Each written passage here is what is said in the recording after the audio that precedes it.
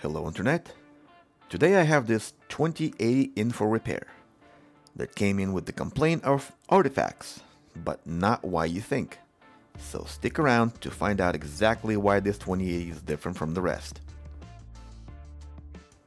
Since the owner said artifacts, I'll go straight into the windows and look at the artifacts with my own eyes.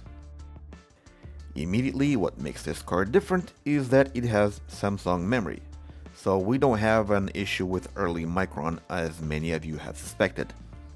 And with just a few seconds of tumbling donut, we have a crash. Instead of firmware, I'll give this card a little less load using Valley. Card is not crashing, but it does show glowing artifacts. Let's give this a little bit more load with superposition. And superposition looks even worse. And we learned absolutely nothing. What if we lowered the core voltage using afterburner? It looks like dropping few millivolts makes artifacts go away instantly. Superposition, on the other hand, is a little bit more hungry, so let's drop a few more millivolts and see if that helps.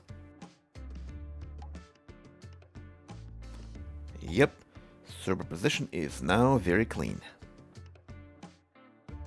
With that done, the fix for this card is as simple as undervolting the core. But is that a fix or a band-aid? We don't do band-aids here, we do fixes. So let's fix the card by replacing the core. I just happen to have one core laying around.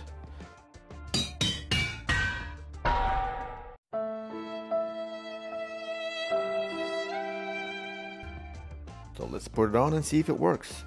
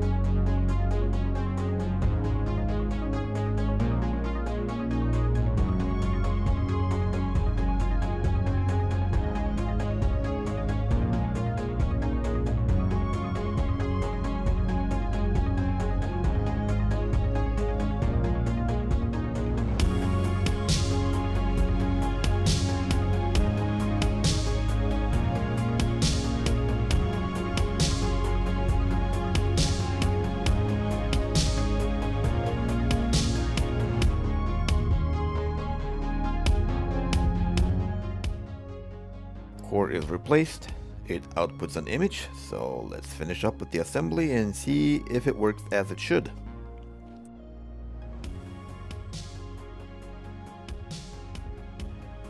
At first everything seemed to work fine. I will fire up the afterburner, reset the voltage and run a full-blown stress test, which as you can see performs as good as it can get. With that said, this card is now fixed. And if you learned anything from this video, please hit me with a like, comment, and subscribe for more repairs. Goodbye.